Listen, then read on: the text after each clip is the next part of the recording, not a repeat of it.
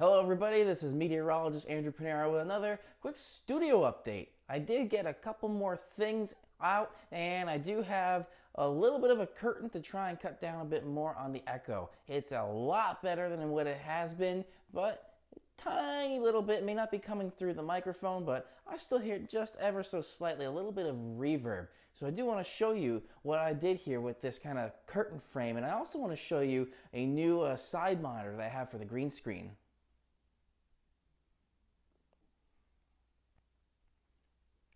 So this is a thick curtain that I got from some home improvement stores. The television that was at the area where I would be in my office, so I could wirelessly push the signal out to that television, I do have on the wheels here. So I can move this to where I need it on the side of the green screen. So when I step into the green screen studio, I don't have any of the lights on right now, but I do have one monitor over here that I could see when I look towards my left, but what looks like your right. Remember, everything's mirror imaged on the green screen.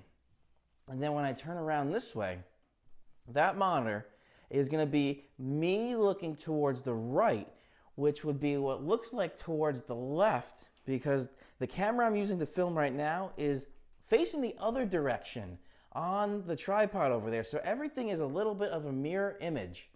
Couple other things I did. I got these thick black or dark gray blinds. This room darkener blind helps to cut down on the sound a little bit more as well because of the perforations, or I should say the ridges that are in it. And the other window I did get a little bit more, another blind, so it cuts down a little bit more over there. Whenever I do a kind of talking podcast style thing and I sit at the computer, I did put up a little bit of more soundproofing on the wall over here. I do have these long foam pieces. I originally was going to have them on the wall over here, but for some reason they don't stick too well to the tape. Got to figure something out over there. Otherwise, to the other side of the studio, I did put a couple more pieces of these long foam. It's just uncut foam over here. They're staying up pretty well, and it's giving a pretty good sound deadening over here. The other thing that's kind of odd, I did put some traps over there. I'm not going to show you too much detail, but there's a little bit of a cricket problem since the temperature started warming up now. I do have on the trap here a few crickets. It's over the past week, so it's not that bad, but still, crickets in your green screen studio is not exactly what you would want to have.